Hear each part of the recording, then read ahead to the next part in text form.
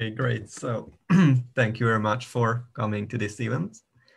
I'm happy to see this many faces. So we have already 29 participants, and also people are watching on Facebook. So we are happy that this many people are interested in this topic. Let's start. First, I'd like to ask Alexandra to talk a bit about this topic, and then we'll follow through the other points. Thank you, Yuri. As you might know, every year, the number of transport is rising in Budapest and generally in Hungary. So, which is causing enormous problems in our city, one of which is congestion, air pollution, and these problems are leading to the enormously effects as the prematurely deaths and other health issues of the population. So basically, what we as an environmental organization are proposing is the implementation of the road toll in Budapest. What is this measure? Is to put a special price on cars. This will be pollution-based and distance-based road toll. So basically, owners of the cars whose cars are more polluting have to pay more, and also they would pay based on the distance which their car is producing. So for example, if your car is of 20th century and you drive on it pretty a lot, then you would have to pay more, which will cause the effect that for you it will be more favorable to switch to more eco-friendly, maybe electric car, which is from the 21st century, and maybe even switching to the bicycle or to the source of the public transport. That's the main idea. And now I'm giving back to you the word, Yuri. You can introduce the speakers. Okay, thank you very much. So in today's debate, we will have two teams, one proposition and one opposition. Each team consists of one expert and one debater. So now let me introduce you to the speakers. First, the proposition side, expert is András Lukács. He is a geophysicist, the president and one of the founders of National Federation of Hungarian NGOs, Clean Air Action Group, tehát levegő munkacsoport. He has over 30 years of experience. He's an author and co-author of more than 60 studies and several hundred articles. The debater in proposition side is György Nemes. He is the former president of Corvinus Debate Society, and he has been competitively debating for more than 5 years. He's also a professional debate judge. On the opposition side, we have Dr. Szabolcs Kovács, who is a member of the Budapest Bar Association since 2004, and also the member of the legal committee of the Hungarian Automobile Association. Since 2018, he is an exclusive lecturer at the School of Trainee Lawyers and also exclusive lecturer at the Lawyers Academy. The debater of the opposition side is Péter Kiss.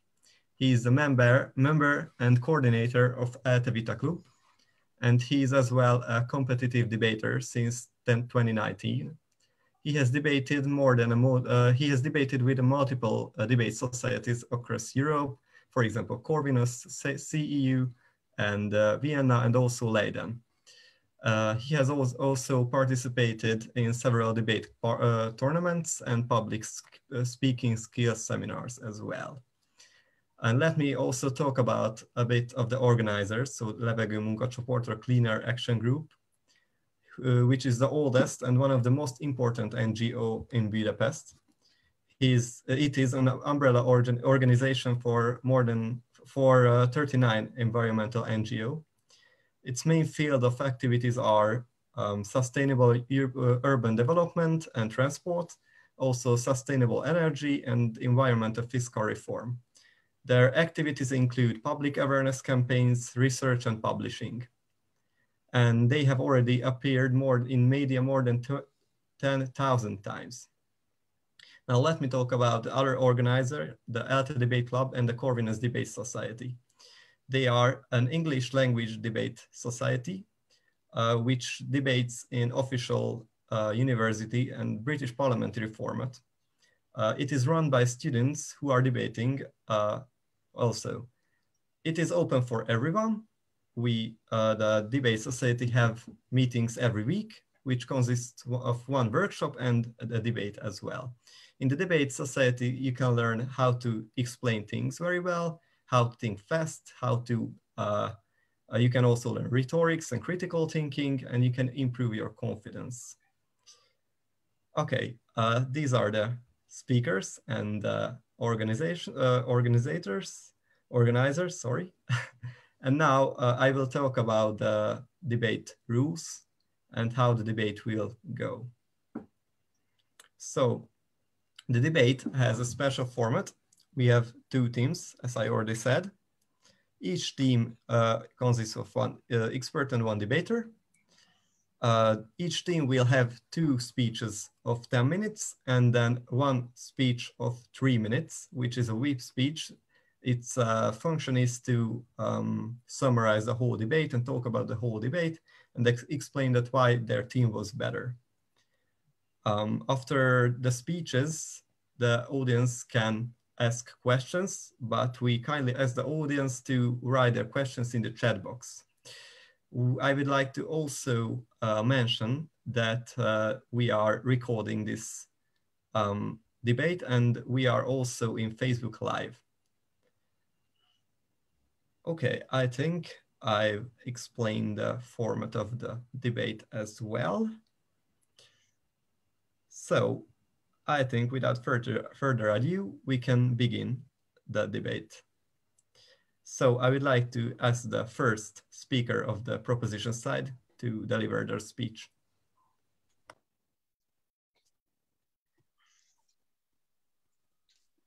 Thank you very much. Good evening to everyone.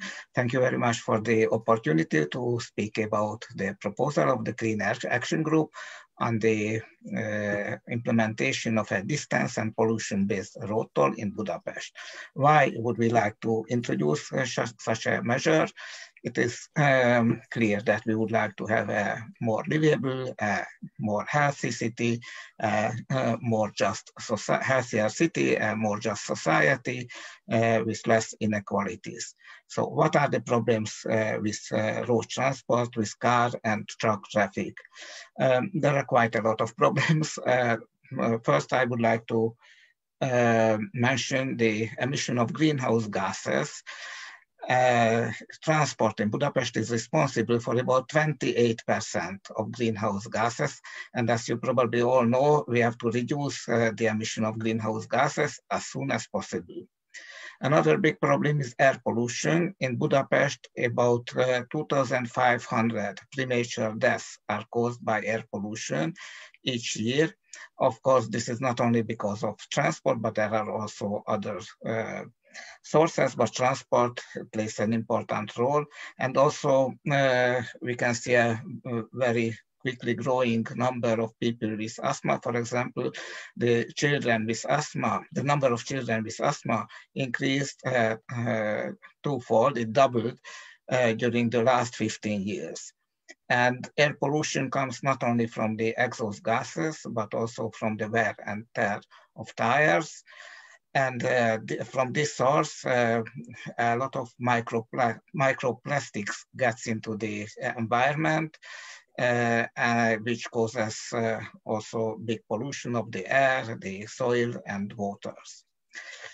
But there is an even bigger health issue related to transport.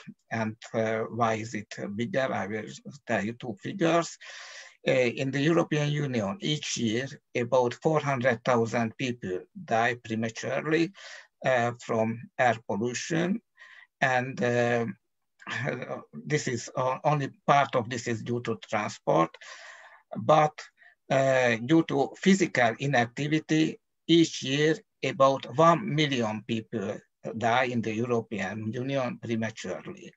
And one of the main causes of physical inactivity is road transport. Why? Because many people, more and more people are using cars, traveling by cars, and also because there are less and less place for walking and cycling, and it is very often unpleasant to walk or cycle, and it's dangerous, and you have to suffer from air pollution and from noise and so on. So this is an enormous problem that people do not go out on the streets to walk and have physical activity, both adults and children.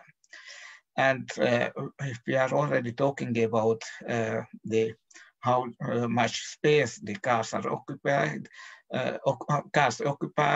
we must talk about also about the lack of green areas, lack of trees. Although we know that many studies prove that in cities or in streets where there are green areas, where there are trees, the people are healthier and happier than in streets where there are no green surfaces. And one of the main reasons for the disappearance of green areas is the fact that more and more places are covered with asphalt, occupied by cars, by filling stations and so on. So this is an enormous problem which must be tackled. And when talking about these covered areas, with areas covered with asphalt and cars, there is also another big problem, that's temperature. During the summer heat waves, the temperature of the surface of the asphalt or cars can be as 40 degrees, up to 40 degrees higher than the surface of a soil which is covered by trees. And this is really a question of life and death for many people. Statistics show that in Budapest, during the heat waves, the number of deaths increases by up to 30%. So it is a very, very big problem. Also, we mentioned also noise, which is also, we do not speak so much about the problem of noise, but it is well documented that noise is also very detrimental to health. And all these issues about which I talked have costs, and the costs are enormous. About 2 years ago, the European Commission published a study which came to the conclusion that in Hungary, the users of cars and trucks pay only about 1/3 of the cost which they cause. In other words, the prices of car and truck use must be raised 3 times in order to make the users of cars and trucks pay the full costs. And if prices do not reflect the true costs, if they are much lower than the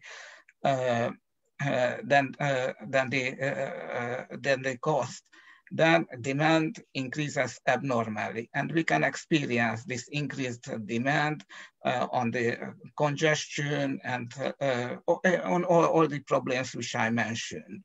And this is also very unjust socially, because it is clear that, first of all, poor people live in places which are most polluted. They cannot go to buy a house in a green area and do other things to reduce the health effects of all this pollution. And also, as I told you, there is practically an enormous subsidy. The society is financing the use of the cars. And if this is the case, then it means that if you use car more and you have a bigger car and to drive it more and consume more fuel, then you receive a bigger subsidy. So in short, if the present situation means that the rich people are subsidized at the expense of the poor. And this must be, this causes enormous inequality. So what we would like, as I said, if we would introduce the road toll, we would have a more livable and healthier city and happier people. And what is also very important, that we do not have time. We need a measure which can be implemented very quickly, because if we don't do it, we will have more people dying, more people getting sick, and there will be also more and more losses, economic losses. We lose, because of all these problems caused by transport, each year hundreds of billions of forints. And I must mention also that there is a legal requirement to introduce the congestion charge or the road toll. This was one of the conditions for the financing of the construction of the 4th metro line in Budapest. There's a contract between the European Commission and the Hungarian government that the Budapest municipality will introduce the congestion charge at the same time when the metro line is put into operation. That was about 4 years ago. So, sorry, 7 years ago. It was 7 years ago in 2014. And so the European Commission is always reproaching the Hungarian government why it is not introducing it, but nothing happens. I would also like to speak about the use of the revenues.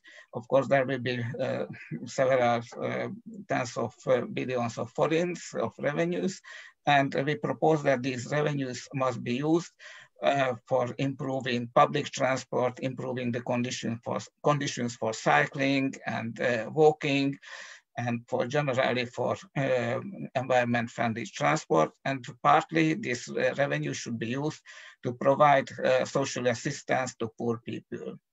And we think that this system should be introduced gradually as far as the level of the tariff is concerned. So we should begin with a relatively lower traffic and then lower tariff, and we should gradually increase this tariff in a predictable way.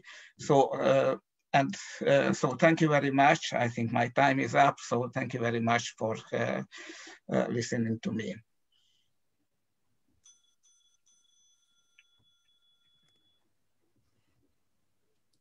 Okay, thank you very much.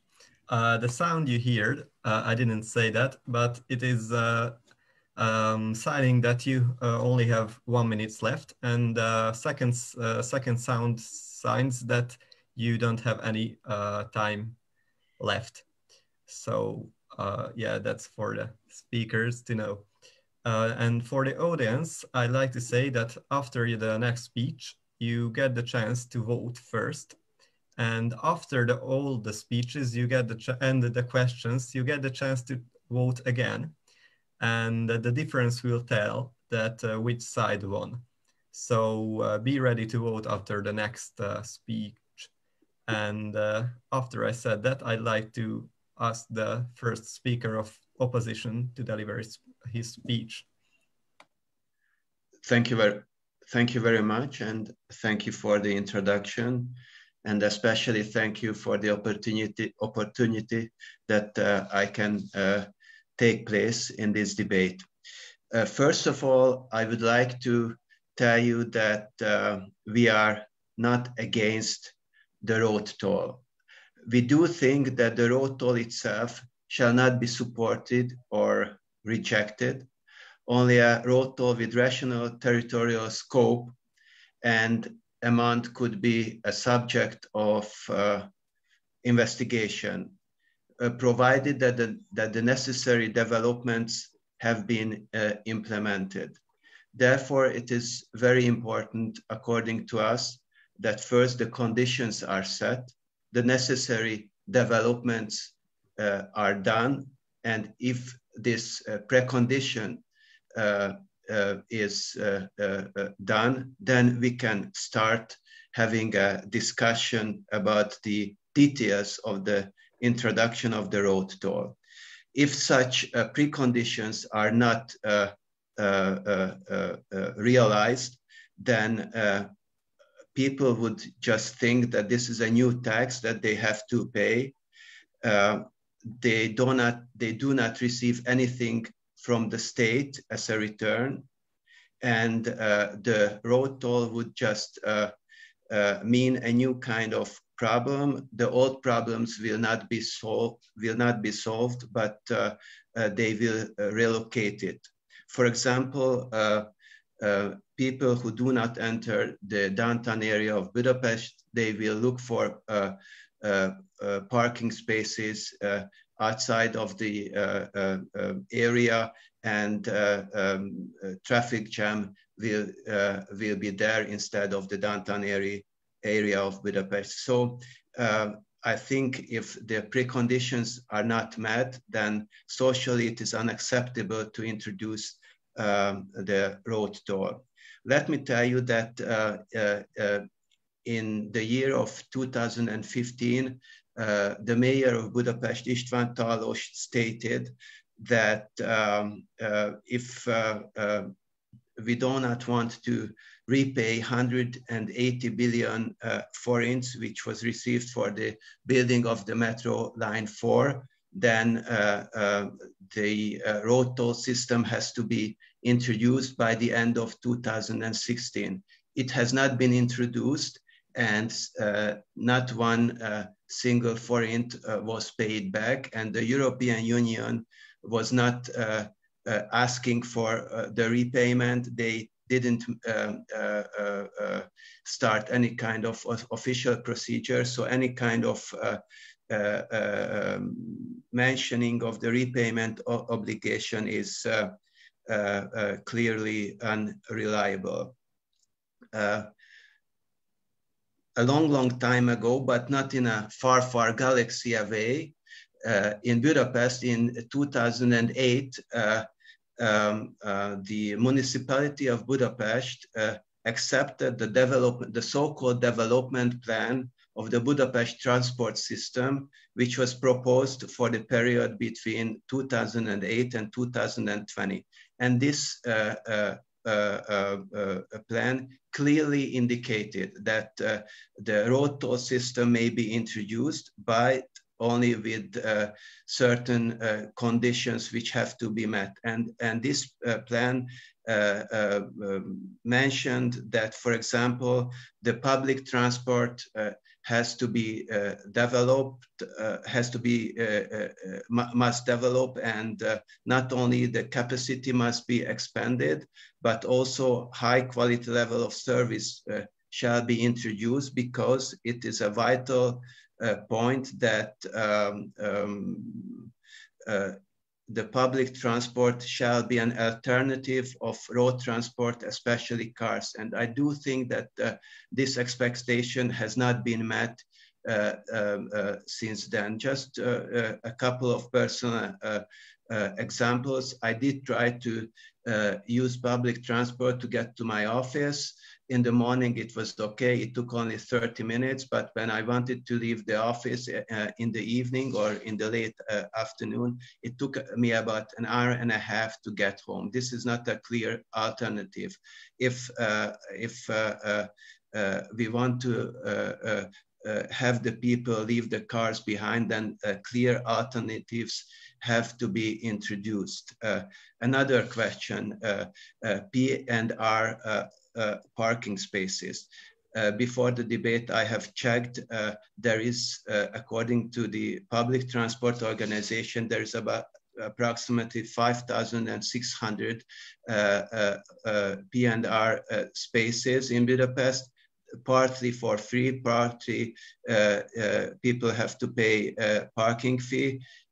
In Stockholm, which has approximately 1 million people living in the city, before they have introduced this toll system, they built 10,000 parking spaces. So at least 7 or maybe even more parking spaces are missing in Hungary, which would enable people to leave their cars behind and use public transport.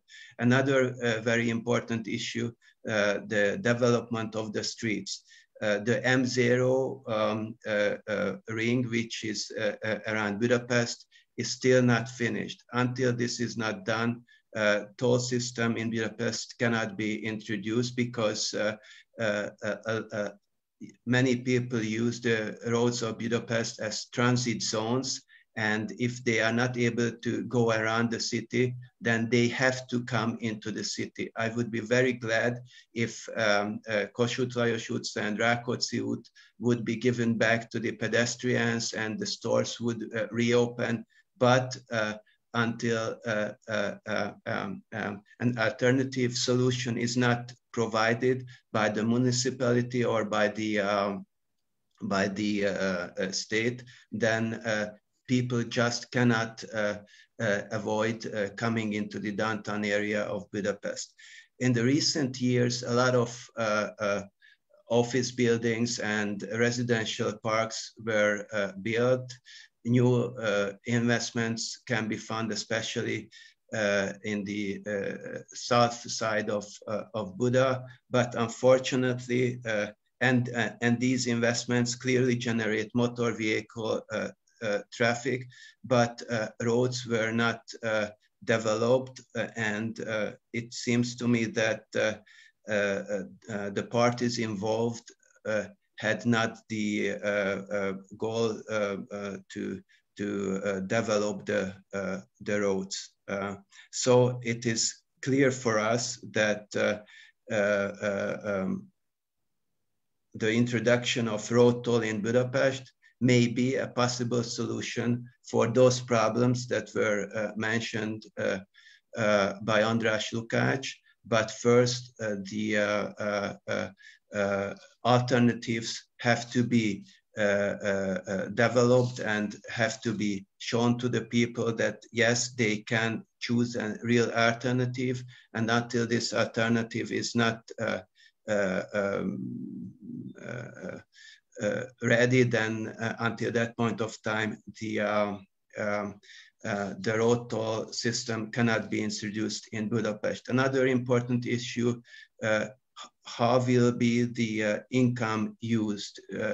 If there will be any income, I have to tell you frankly, and there is no clear obligation that the income which or the revenue which comes from the road toll will be used for the infrastructure. For it, the public transport will be financed, and the road maintenance will be financed. So this is another very important issue that we have to be sure that the income will be used for the same investment, and the traffic will be more efficient. Another point that I would like to mention, that as I said earlier, these investments have to be done before the road toll system is introduced in Budapest, because we may all know that promises are not enough. If the road toll system will be introduced, then we cannot be sure when the mentioned investments will be done. We all know how long it took to build, for example, the M7 highway. It took decades. We all know that it has been promised that the M0 ring will be built. A part of it has not been built until today, and the last part of it is still postponed. So promises are not enough. Thank you very much. That's it. Thank you very much. Thank you very much for this nice speech. And now I would like to ask the the viewers to vote. So on your screen, you will see this voting, and now you can pick one, and you should pick one. And also, who are watching on Facebook, you can also write in the chat if you are supporting proposition or supporting opposition.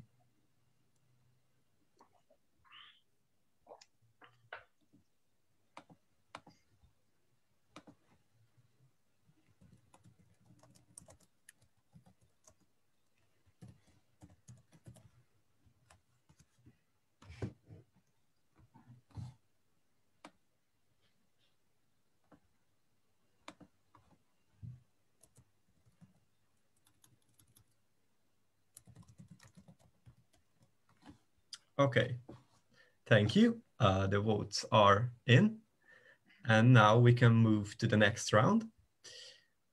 You'll see the results of this vote after the end of the whole debate, and we can see the difference between the two votes. So now I would like to ask the second speaker of proposition to deliver his speech. Welcome everyone to this debate. It's a huge honor to me to be part of a debate with such experts in this field that I actually care about. And I'm really proud to be on side proposition in this debate.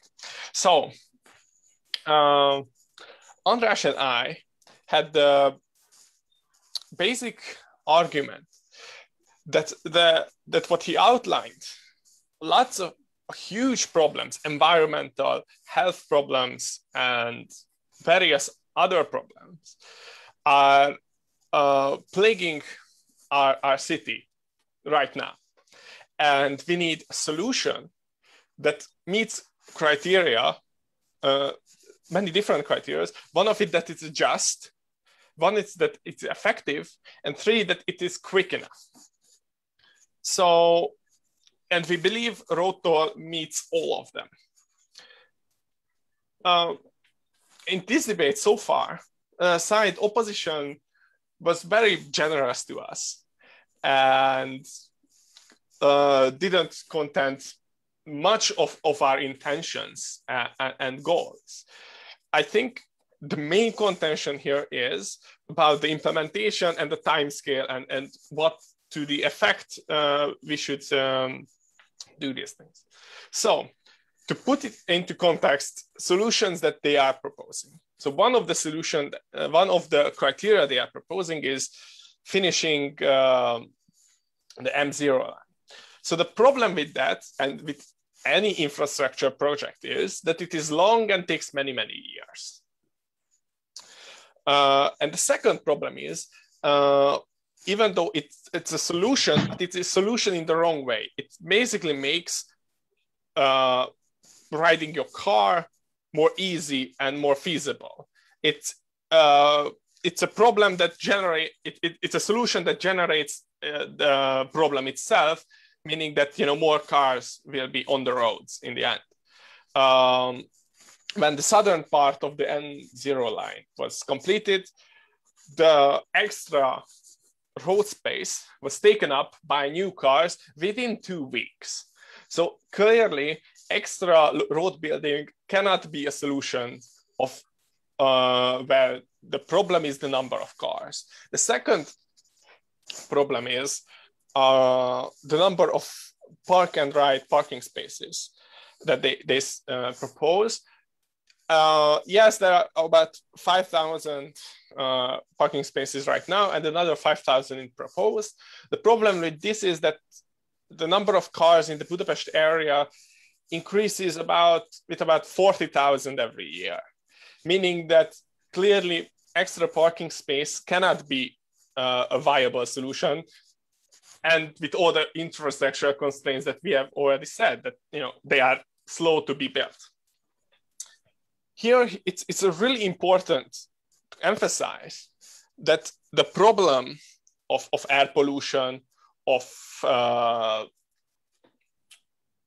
the heat waves, of CO2 emissions are very immediate problems right now that affect people's lives right now, and cause health problems, cause mental disorder, mental distress, and any various sorts of other problems. So a solution has to be quick. And our solution can be implemented like right off the way. This or a very similar system is already used by not cars, but heavy duty traffic, like trucks that are monitored by various Hungarian agencies. That system can be expanded to any cars systems. So we established that this is we need this quick solution, and this is a quick solution. But also this solution is just and effective. This is a just system because there is currently a huge injustice in the way people use cars and use roads. As András already mentioned to you, car users only pay about a third of what their total social cost is. We might see that, gasoline is expensive and other taxes on cars are also expensive, but still the environmental and social harms are so immense that this is still not enough. So we have to raise the price of basically causing this social problem. Because so far, we have been subsidizing people by not taxing them or not making them pay enough to do activities that are harmful, and it led for them to make environmentally and socially costly lifestyle choices. It doesn't mean that these people are bad people. It just means that our current system makes a way of living much more feasible, much more attractive than it ideally should be. And I think we should definitely correct this measure and reintroduce a justice. So they raise the question how this money will be spent. So yes, we don't know it is actually will be developed by the policymakers that will actually be at the table, but our proposal here is spending it on green infrastructure developments that also further our goals of lowering CO2 emissions, or it could be just a direct subsidy for every person in the country. You could just give it directly back to people, and there are some estimates that the levegő munkacsoport had already made. So with already it's not with an introductory level of 10 forints per kilometer driven, that could mean a direct subsidy for every, or not every, about lower 80% of earners in Hungary. Every person about 30,000 forints per year. That's a huge subsidy that people might actually like, and it will be a redistribution of wealth from those who use cars and pollute our environment towards those who don't do these things. Another issue that come up in this debate is that it would just replace traffic. It's not an effective way to do it. We believe that it can be and it should be made effective in a way that we propose it. It is that it is a miles, kilometers driven system, and it's not a zone-based system that if you enter Budapest center then you pay. It should be a system that encompasses the whole area. I mean, ideally, we would like it to encompass the whole country, but we are only debating about Budapest right now. But it should encompass the whole city, and it should be based on, you know, how many miles you drive with your cars and how much that car pollutes. And considering that most of that the Budapest traffic contributes about a third of the whole of the country's air pollution and air pollution and traffic, then it is a considerable measure that not only has the effect an immediate effect on the lives of people who live in Budapest and make their city a more livable place where, you know, there could be more green spaces. You can feel that the air is cleaner. You can, you know, walk alongside lots of pedestrian roads that currently were occupied by cars, but also it will measurably have an effect on the whole environment and the emissions of the whole country. So for these reasons, I hope that you are convinced that the roto system is something that should be implemented and should be implemented right now. And I'm very proud to propose. Great, thank you very much. This was a really nice speech as well. And now I would like to ask the second speaker of the opposition side to deliver his speech. Thank you very much for this opportunity. I'm also proud to be able to represent my debate club and also the views of many people of our society, because I myself, I am coming from the suburbs, for example, so I can bring another perspective to this debate, whereas opposing the motion on the grounds that were proposed by my teammate, Szabolcs. So basically, what we have seen so far is that the proposition side, so the clean air working group that want to introduce this measure, they are thinking in a very idealistic way of this whole issue, so that they imagine that there is this road toll, which we're going to introduce. And so afterwards, because of this easy and quick fix, many societal underlying problems are going to be just resolved, somewhat magically, somewhat spontaneously. So if this measure is that's straightforward, we would be very much surprised if that could deliver all these promises. But let me also elaborate on a couple of points before. So first of all, as a previous speaker from our side has explained, and as also some speakers from the proposition side explained, Budapest has many structural problems. Many structural problems that have to do with infrastructure, but also have to do with the planning of the city. So Budapest, for the moment, is optimized for cars, right? So it has been built, constructed over the past decades, so that cars could use the public spaces efficiently. And that's one thing.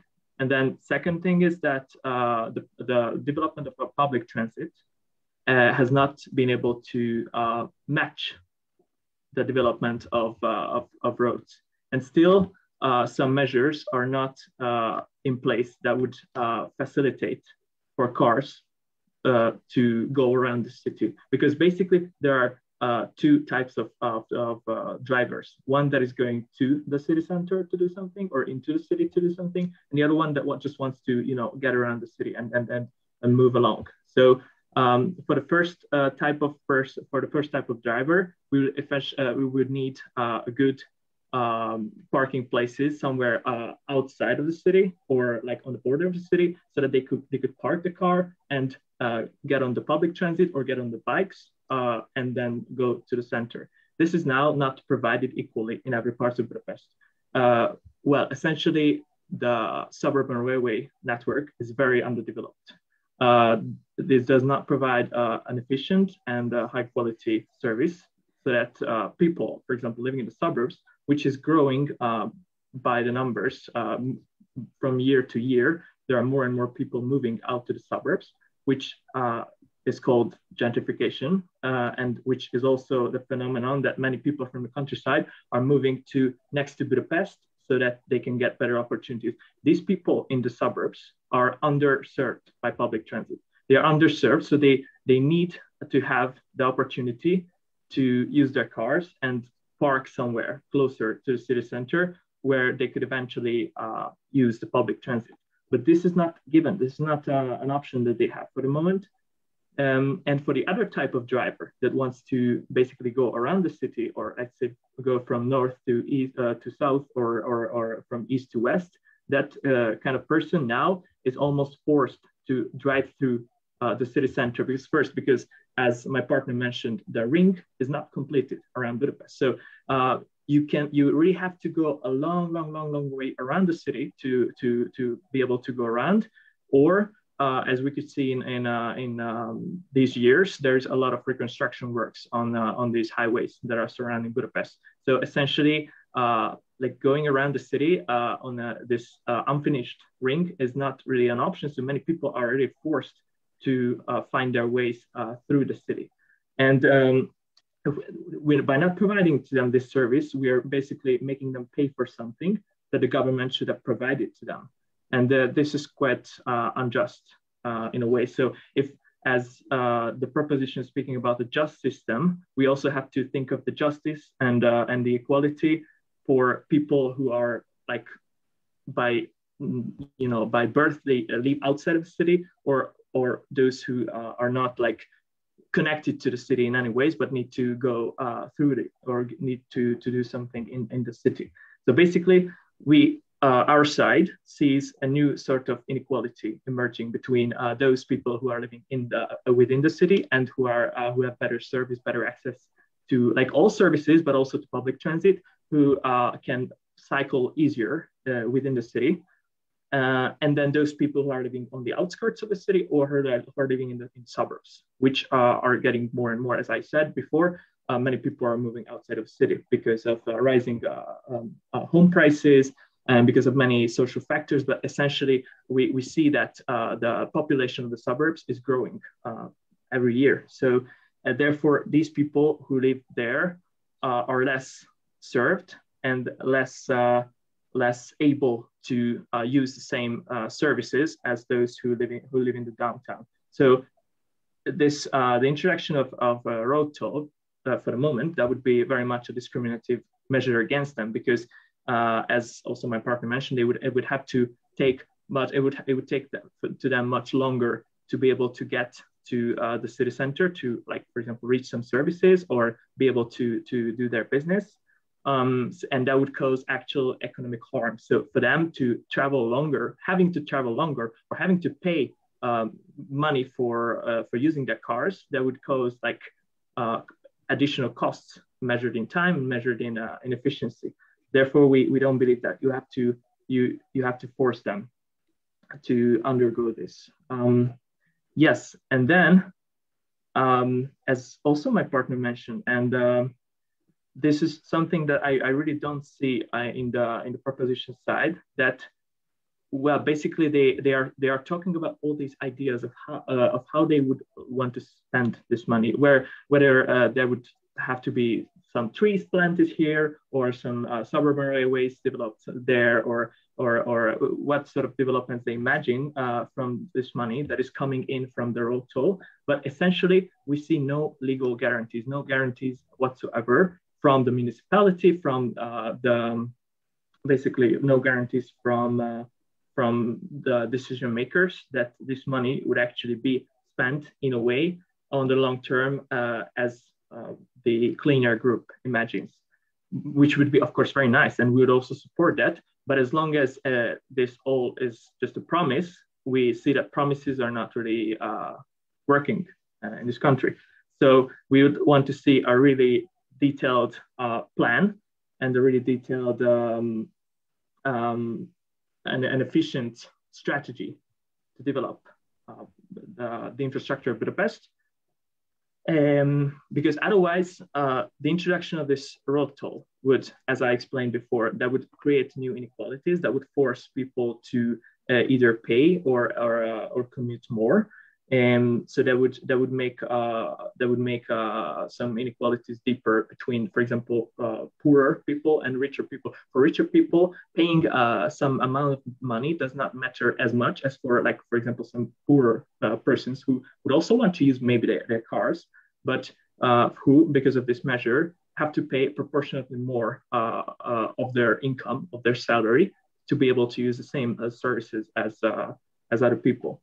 So on one hand, because of the inequalities, on the other hand, because of the lacking legal guarantees and the opportunity for corruption, and the other, on the third point, because of the lacking alternatives, we believe that the introduction of this measure would lead to a lot of social, dissatisfaction. That would be very unacceptable for many people. That would lead to a lot of social criticism and eventually backlash, which with a change of leadership, for example, either a change of government or a change of municipality, leaders of municipality, that could basically backfire. So the new leadership could just reverse this change, and therefore that would be a very risky initiative. So if it backfires, basically, and the road toll is revoked, then basically this would be a big issue for the green movement, which has many nice and supportable goals, but which should not risk using this toll as their most important goal for the city of Budapest. Thank you very much. Great, thank you very much. So we have come to the end of our first round. So we have heard four 10-minute speeches, and now there will be 2 3-minute speeches which will summarize the whole debate. And after that, we will ask the audience to vote again about this motion. And after the results will come in, we will summarize the points and see which side won this debate. So we've seen what will come next. So I will ask the last speaker of the proposition side to close this debate of their side. Thank you very much. Thank you very much.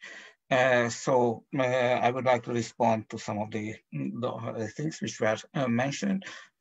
First of all, about public transport. As we said, this system should be, the road toll should be introduced gradually. So if we can introduce a road toll which will reduce car traffic by, for example, 10%, this would be could be easily taken by public transport, and also some of the people will ride a bike. So this will not be a problem. And then with the revenues, public transport could be gradually improved. And what the opposition is trying to suggest, that we would like to prohibit the movement of cars. We do not want to prohibit the movement. We just want to the users of cars to pay the cost they cause. And you say that the road system is optimized for cars. Yes, we completely agree with that. And this must be changed. The road system must be for all users, for pedestrians, for children, for cyclists, and not only for cars. This is not a livable city.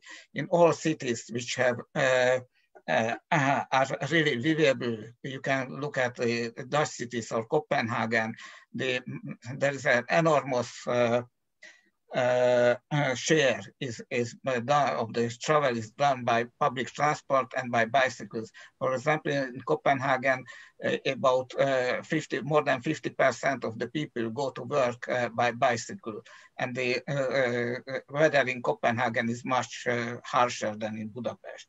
Also, you mentioned the people who drive through the city, and we have to build new roads for them. This is only a very small fraction, a few percent of the drivers come into go across the city.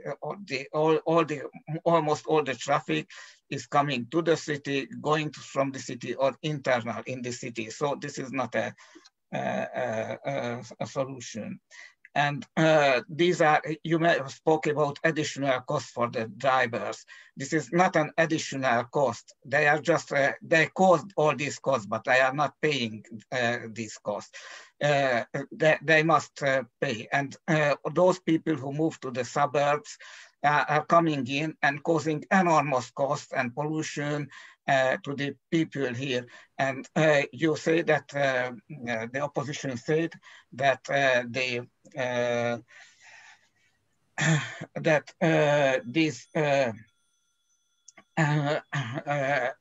suburbanization is going on and is increasing, but we have to stimulate the people to come back to Budapest and not to continue, because this is really consuming so much energy and causing so much pollution. The suburbanization is stimulated by the cheap use of cars, and this has enormous costs in social costs and environmental costs. And sorry, András, your time is over. Yes, thank you. Sorry. Okay, thank you very much. And now for the last speech, I would like to ask the last speaker of the opposition side to close this whole debate. Thank you. I would just quickly go over and summarize our position, also reacting to the previous speakers from the proposition side. So I think it's very nice when they cite the example of Copenhagen and other like cities that have planned everything around bikes and pedestrians for the past 50 years, which has not been the case for Budapest. So therefore, we think it's a very inadequate example. People are not happy necessarily to having to drive into the city, but if they don't have a better opportunity, or an opportunity that is actually worth for them the hustle, then they will just pick driving. So it is essentially the role of the government to provide these services to the people, and not like sort of punishing the people that are not able or that are discriminated by the existing services for using their cars. So first comes, as that is sort of the core of our argumentation, first come the infrastructure development and basically the capacity development, both in numbers and in quality, both for the public transit, both for the parkings and the bike lanes. Like from many suburbs, you cannot cycle into Budapest. It's not an option, right? You have to pay for carrying your bike on the public transit. Like what sort of alternative is that? It's not an alternative. So people are really, in many cases, are just way better off using their cars, which is not ideal. Of course, we would really love to see more green in the city center. We'd really love to see more cyclists and more pedestrians. But as long as the infrastructure is not given, people will not do that, and this measure would just simply backfire, because it's as the proposition very proudly claims, that's a quick fix to all the issues of the city, which we think is rather a quick fix in a bad sense, because it's shifting the attention shifting the attention away from the real underlying structural issues. The bad infrastructure, underdeveloped infrastructures, or the old vehicles, like many people have old cars because they either cannot afford or they were not incentivized to buy better cars that are less polluting, or electric cars eventually. And also the main underlying problem is a very old school design of the Budapest transit system. So as long as these are not tackled efficiently, the introduction of a road toll is not realistic. And we just really don't see that all the incomes that are coming in from the road toll would be very, first of all, that would be not as much of an income as to be able to develop, like, for example, whole train lines, whole metro lines, that like you would need an enormous amount of money to develop these, to adapt Budapest to be more pedestrian and public transit friendly. So essentially, the introduction of a road toll is not going to bring all that much money, but in turn is going to create an enormous tension between, like, as I already mentioned, suburb people, downtown people, and also between social classes. So enormous social tensions, social. Sorry, later your time is over. Yes. So, and therefore we think that's going to be a backlash, and therefore it is unacceptable in the present form. So we're proud to oppose again. Thank you.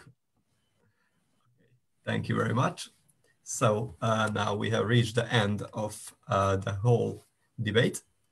And now we would like to ask the audience to write their questions in chat boxes. So in the chat box in Zoom, and also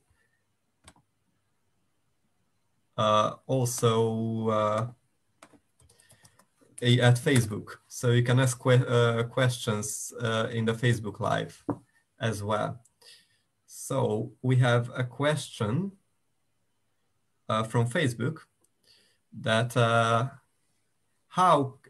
I think this is for opposition. So how can we tackle these infrastructural issues effectively? Sure.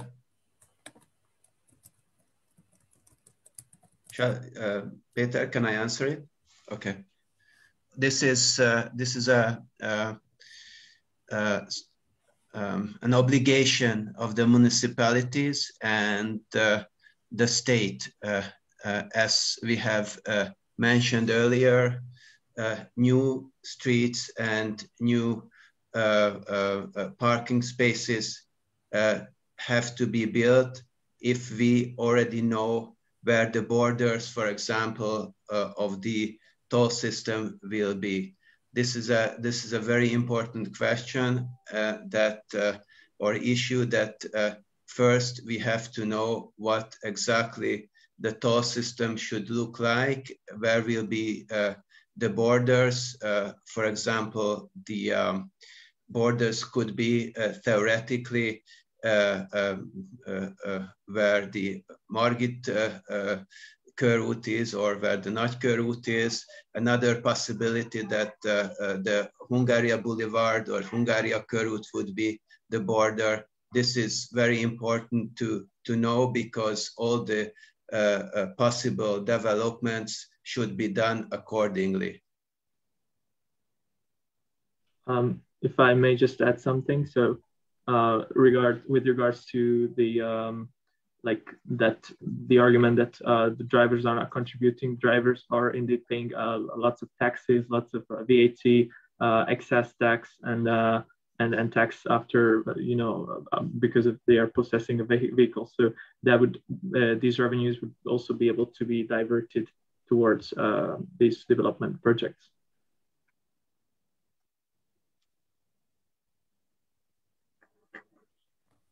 Okay. So I think we answered this question. Okay, András. Thank you. First of all, as we already said, we would like to have, we do not want a zone, but we would like to have a system introduced for all of Budapest and after that in the whole country, and which is based not on zones, but on distance and pollution. And then about it, how should this infrastructure, new infrastructure, be financed? Well, first of all, already these taxes on cars and fuel and so on are used for some purpose in the state budget. So where should we take it from? From education, from healthcare, or what? And as I already said, and this is not my personal opinion, but this is the official statement of the European Commission and OECD, that the users of cars do not pay the full costs. So this is socially very, very unjust. Thank you. Okay, thank you very much. Does anyone have any questions? Okay, if not, we have a proposition question from Facebook as well. So the question says that how much improvement this policy would mean for the citizens on its own?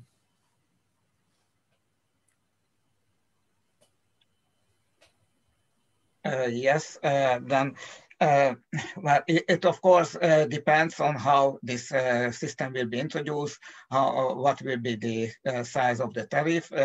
But at first, we would like to have a system which would at least eliminate or almost eliminate all the congestion. And this would be also good for most of the car drivers, because they will not have to wait in the congested streets. And air pollution is very much depends on whether the car can go freely or whether it is stuck in the congestion. If it is in the congestion and it is going very slowly and all the time braking and accelerating, then air pollution increases a lot. So the air pollution will decrease, and it will be much easier also for cars to travel in the city.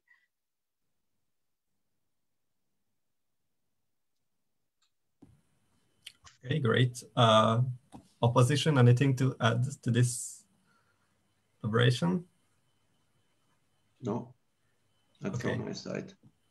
Okay, so we have a question for proposition again. So how would you deal with the problem of inequality caused by introducing the road toll? Well, there are very good examples all over the world how they deal with inequality, and also there are very bad examples. A good example is Canada, where they introduced a CO2 tax on fuel, and they redistributed this money to the people in a more or less equally. So the people could decide for what they use the money. They could use this money to drive as much as they drove before the introduction of the system, and they could decide to use this money for something else. We propose a similar system both in Budapest and the whole country, but a similar system were introduced in Iran, in Indonesia, in Ghana. That the money was redistributed, and it is a very important part of our proposal, that a large part of the money should be given back to the people. Can I add something? This is a promise, but there is no obligation. Again, let's give it back to the people, but who has the obligation to give it back to the people? I would like to also add that in Hungary, there is a lot of tax on the gas. Most part that we pay for a liter of gasoline is tax. So I don't think that this could be the Canadian solution or example could be used here in Hungary as well.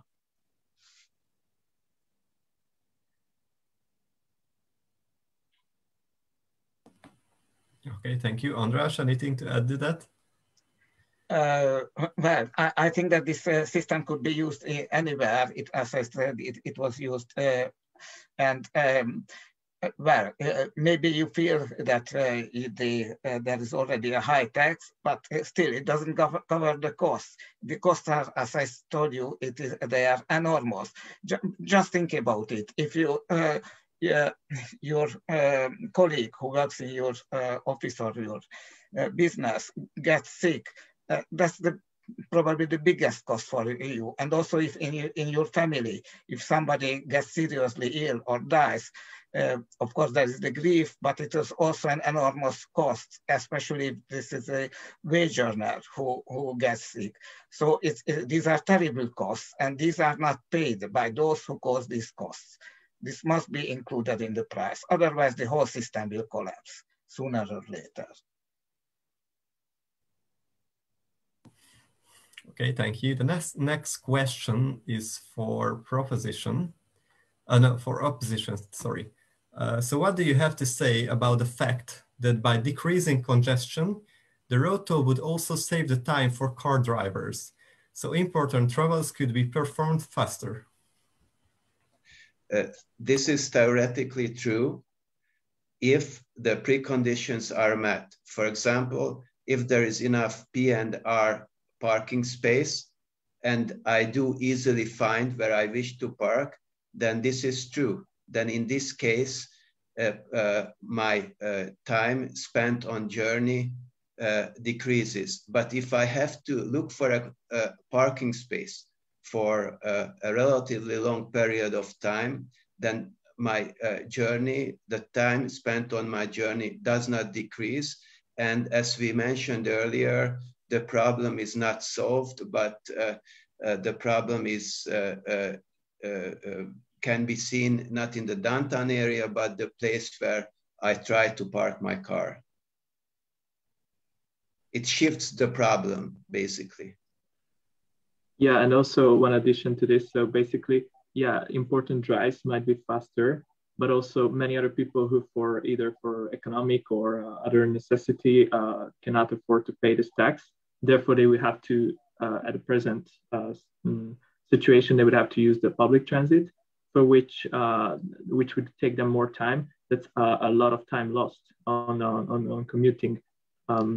So we also have to take that into account, not just the time that some people gain on their very important, drives. That's a very subjective thing, I think. And maybe one more thing, the P&R parking spaces are only partly free in Budapest. For some parking spaces you have to pay for. So may I reply? Yes, of course. Yes. So first of all, about P plus R parking, P&R parking places, forget about it, because this is impossible to build such parking places. As it was mentioned, there are 5,600 P plus R parking places in Budapest. There are about 5,000 in the Pest County. So, and there are 1,200,000 cars. There is no money, no place to build so many parking P plus R. Each day, 330,000 cars enter into Budapest. How many if you build 10,000 more P plus R parking places, what will happen? And we saw what happened at Örmező. They built 1,500 parking places. They destroyed a lot of green areas. The residents protested against it because they wanted to preserve the green areas and not have asphalt and cars there. But anyway, it was built.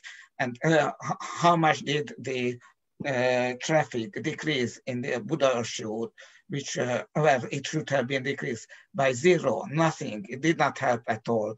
The freed up space was used by more cars because, as we already said, each year the number of cars in Budapest and Pest megye increases by 40,000. It is impossible to solve any problem with the building of new people and our parking places, and there is no space for that, no money for that.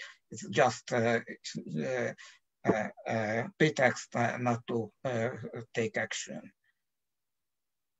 Can I re-answer? Is it possible? Well, okay, but the last time, because we have a lot of questions, so from the next question, we will have one answer and one reaction to from the opposition team.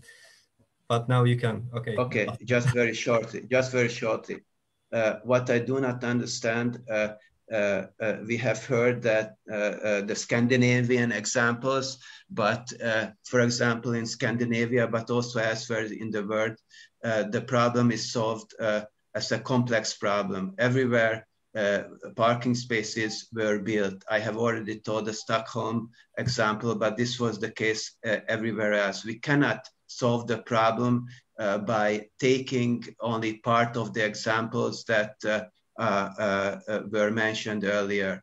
Further, how will we deal with the new cars which are coming every single year from the suburbs? This is the new road toll does not give a solution to it, according to András Lukács, because where will the people park their cars if their numbers are steadily growing? Okay, thank great. you. Thank you, me as well. Okay, the next question is also for proposition. No, sorry, for opposition again. So why do you expect to park your car anywhere for free, where it takes up public space? And you have 2 minutes to answer this question, and then 1 minute for the other team to react. Because according to the road toll system, otherwise we would go to the downtown area, and it has the alternative solution should be positive, or should be advantages for the car owners. But this is not. This was just a part of my argumentation. Such parking spaces are not built, period. So another question could be whether it should be free to park there or not, but there is not enough space. We cannot park the cars. Okay, yes, thank you. may I? Yes, thank you. Well, according, there is not enough space for my parking. There is a problem with the price. You know, if in a normal market economy, the prices regulates the demand and the offer. If there is there is something which is not sufficient, then the prices rise. But we should introduce in the market economy also in the parking. And this is not only my idea. According to the European Parking Association, the parking fees should be such that there should be always at least 15% free place in the given area. So there are very low prices for parking. Of course, there will be never enough space. Then the space will be taken away from the cyclists, from the pedestrians. Trees will be cut, or cars will park everywhere on the green areas. This is impossible. The prices of parking should reflect the real cost of public space, and public space is very, very expensive, especially in the city. If you would like to... András, sorry. Yes, sorry. Okay, sorry. Okay, sorry, but we have a lot of questions and we would like to answer them all. So the next question is for proposition. How would zoning type of toll focusing on the downtown affect the outskirts? How is that fair? No, it would not be fair.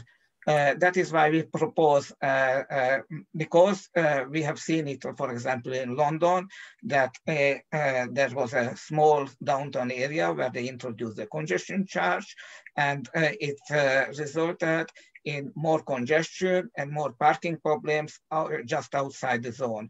That is why we propose a distance and pollution-based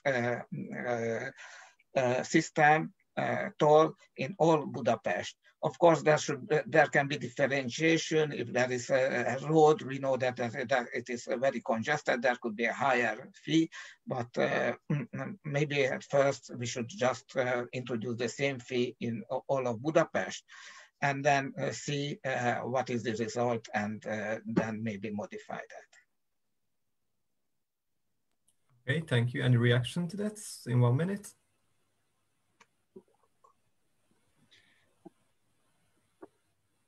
Okay, if not, then okay, then we'll move on to. Well, if I may just have a little reaction. So that's still you have to like also take into account some very far like suburbs that are very much underserved by the public transit. So therefore, those drivers really are forced to use their cars to go into the city, to park somewhere, like get closer to the city itself, and then use the public transit maybe, or use their bikes or whatever. But you just have to see that in the suburbs, there are many zones that are not, just not connected to the public transit system of Budapest on one hand, and on the other hand, these areas are sometimes poor areas. So those people are not just not well served, but also economically deprived, and therefore it's like sort of taxing the poor living in the suburbs for being poor and for living in the suburbs. Okay, thank you. Moving on to the next question. How can we tackle the data security issue of road toll? The state could see every car journey, but many people don't want to share this information. So I think this goes to proposition as well. Yes, first of all, the state doesn't have to know where the car goes. What it has to know only how much you have to pay in a certain period, for example, in January 2022. And that's all the state has to know. So there is an onboard unit which registers everything, all the data, where the car goes, and so on. And the sum which has to be paid should be transferred to the state. And if you are very concerned about your privacy, please throw away your mobile phone. Okay, great. Any reaction? Okay, then I'll go again for a question to opposition.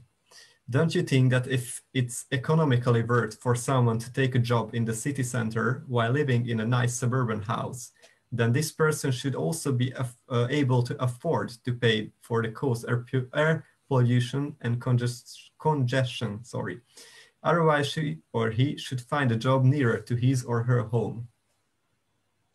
There are also nice suburban houses, but as Peter Kish has already mentioned earlier, a lot of people have moved outside the city because of financial reasons, because to live in the city became, in the last couple of years, extremely expensive. They do not live in expensive houses in the suburbs. They live in the suburbs in relatively normal or inexpensive houses or in flats, because this is what they can afford. And they still have to go to the city because they work there, or because the kids go to school there, or for various reasons. So I don't think that this is a fair argumentation that all the people who live in the suburbs have expensive houses, expensive cars, and they should pay for the air pollution, or they should find a working place closer to their homes. Okay, András, yes. 1 minute. So I am very sorry to say this, but this is the really economically, this is really very unjustifiable. So that we should subsidize all the people, the rich and the poor, because there are some poor people. No, then if there are problems, there are poor people, then we should subsidize the poor and not everyone. It's it's just a waste of money, and it's very perverse. So, and there are really many people in the suburbs who are really rich. And another thing, how to go, many people could switch to public transport, many people could switch to cycling. Just to mention my example, I live in Budapest. My office is in Budapest, in the center, near Calvin Tér. And I regularly go there by bike. It's 11 kilometers. Earlier, I had a normal bike, but now I am getting older. So last year, I decided to buy a pedelec, which I also, I do not use the engine very much. I pedal to the office. Why cannot other people? I go to this office on the bicycle lane, on the bicycle path, and there are very few people whom I meet. Why can't the others do that? And it's healthy, it's much healthy, and it's, I think I enjoy it much better than sitting in a car or in public transport. It's just the mindset of the people. András, sorry, your time is over. Thank you very much. So we have 2 more questions from Facebook. One is for proposition. So the opposition team mentioned that the number of times the necessity of finishing M0 first. Is that still necessary? What did the proposition team think about this issue? Well, the proposition thinks that we are in a climate crisis and we shouldn't think about building new roads. And also, as we said earlier, new roads mean new traffic. Because it's in economic theory, it results from simple economic theory. If you make something cheaper, it means you can get that easier, then more people will use it. So everywhere where new roads were built, they did not solve anything. For example, in the United States, billions, tens of billions of dollars were spent for many years on building new roads in cities and around cities, and congestion increased all the time. So nowhere could the problem be solved by building new roads. And furthermore, the M0, the northern part, would grow through a natural area. There, people have been protesting there already for many years on all the villages and towns there. So it will be never built, I think. Okay, thank you. Any reaction from the other team?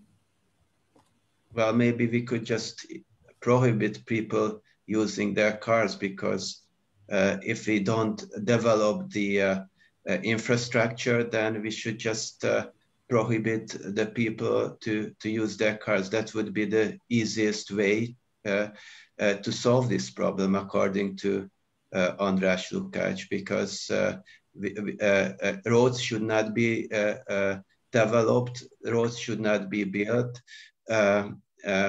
Basically what András Lukács says, that people should not use their cars no matter what, but clearly it has to be emphasized that there are people who have to use their cars for various reasons, and they don't use their cars because they do not want to use their bicycles, but because they, for various reasons, they have to go by car. They have to transport their kids by car. They have to go to work by car.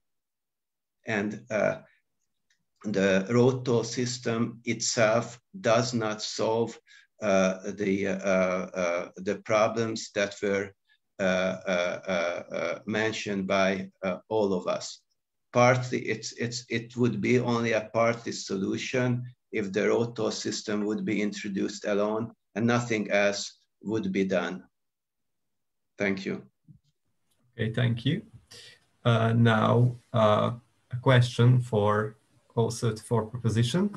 How do you make sure people pay the road toll? What if they simply turn off the device that is calculating the fee? Well, this problem is already solved.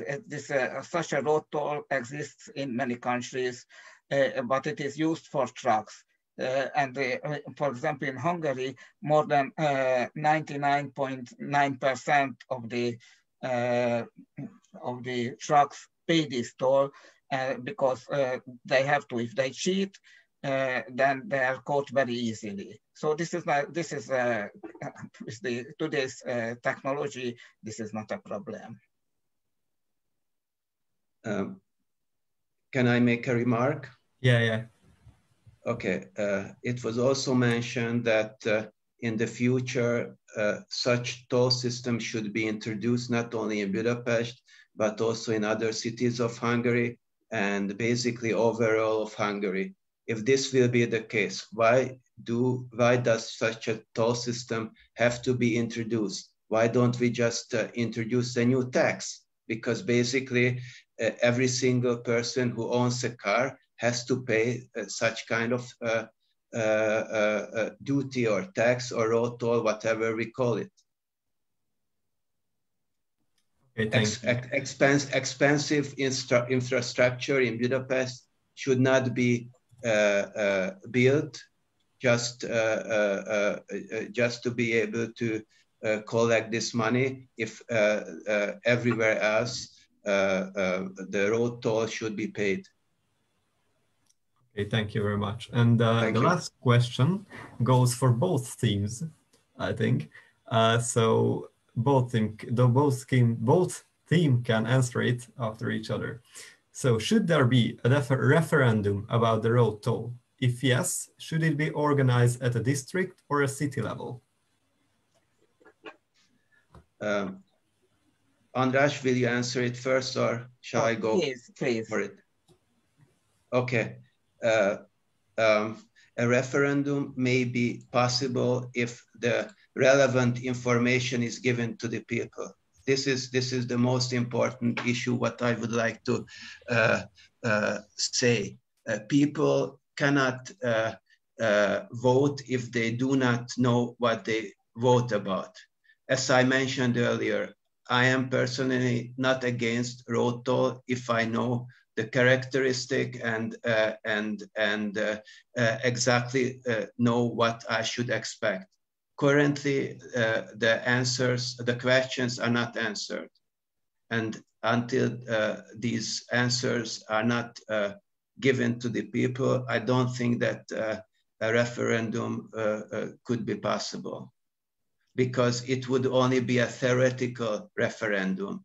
And therefore, it is just a waste of time and money, in my point of view. Yes, I completely agree that people should be informed, and there should be studies and feasibility studies about this. But I think that the referendum should be only after the road toll was introduced, just as it was done with the congestion charge in Stockholm. There was also a big debate about the implementation of the congestion charge, and they decided to implement it only for 6 months and then have a referendum. And after the 6 months, there was a referendum, and most of the people voted for the road toll. So yes, people should be given information, but one thing is information and the other thing is when they see how it works. So it should be implemented, and then the people should vote for it. May I make a remark? What would happen with the extremely expensive infrastructure if the people say no? This infrastructure is not so expensive. It may be a few 10 or 20 billion forints. It's just a fraction of what is the cost of building a big stadium. So, if the people say no, then it is extremely expensive, because it was spent for nothing. Okay, so I think the questions round is over. And now I would like to ask the audience to vote at last. And after the votes are in, we'll see that which side won the whole debate.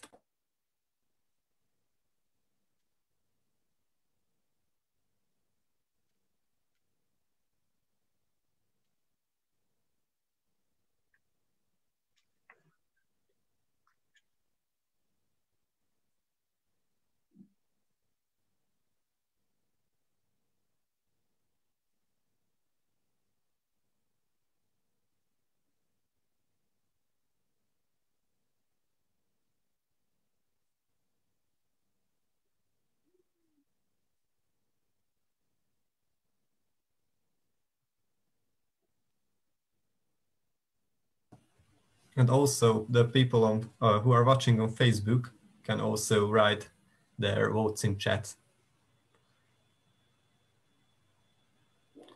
And I'd like to ask all of our viewing members and all the audience to vote on this, this matter, because it is important. This decides the whole debate.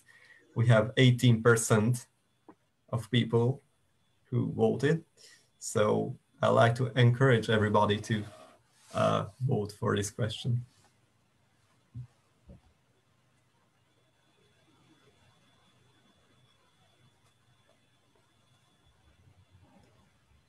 Okay, so now I'll close the vote. And you are muted.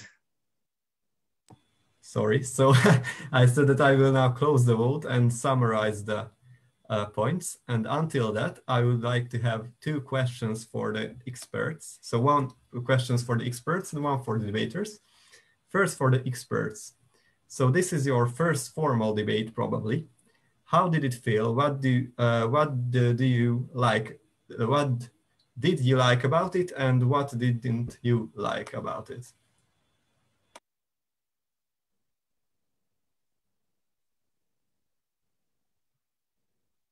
Okay, I start again. First of all, it was great fun to debate on this kind of, let's say, surface. Normally, I do it in Hungarian and in a courtroom. This is something else, another format, but basically, no matter what the result will be, I won because it was great to work with Peter Kish, and thank you for his contribution.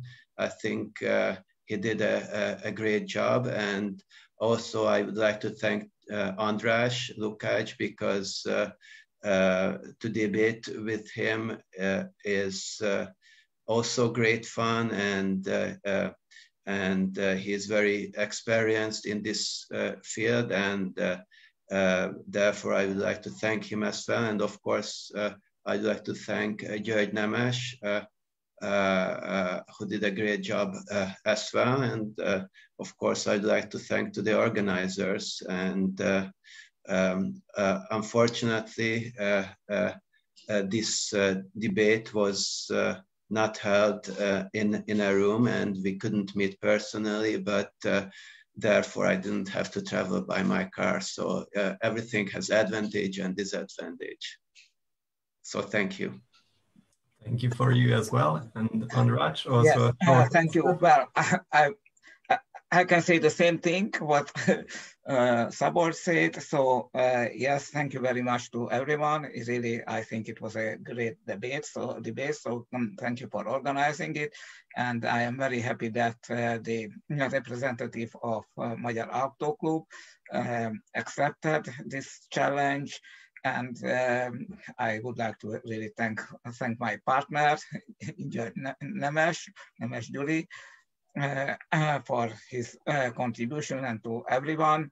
And I think this debate will continue, and we'll learn a lot, and also about how to debate with each other. So thank you very much. Thank you very much. So thank you very much, everybody, for this debate. The results are in. I think personally that this was a really great debate. And now on the screen, you will see the first votes results. So as you can see, 68% of the audience voted for proposition. So 68% of the voters would like to introduce the road toll. And on the second vote, you will see on the screen, the count has gone down and only 67% of the people supported the introduction of road toll. So these were before the questions. And now you'll see that what the voting ratio gone to after the questions. So as you can see, the voting ratio was gone up almost with 7% for the proposition. So at the beginning, they had 68%, and at the end, they had 75%. So they convinced more people than opposition. So the formal winner of this debate is proposition. But I think since this was a really great debate, we can call all debaters and all experts a winner, because this was a really high quality debate. So thank you everybody for coming today. And thank you for the experts, Szabolcs Kovács and András Lukács, for attending. And also thank you for the debaters who debated. And I would like to encourage everyone who's listening to this stream and who is in the audience to like the debate, ELTE Debate Club and Corvinus Debate Society on Facebook, and maybe also come to an event. We have events on Monday. They are really great. You can see, you can also debate. You can try out yourself if you like this whole public debate and this whole forum. You can also try yourself out and try debating. And yes, thank you everyone for coming. And we'll see each other probably. Thank you. Probably we will have more public debates when the coronavirus is over, and we will have not through Zoom, but not in online, but in live. Thank you very much for coming. Thank you. Thank you. Bye-bye. Thank you very much. Indeed. Bye-bye. Thank you. Bye-bye.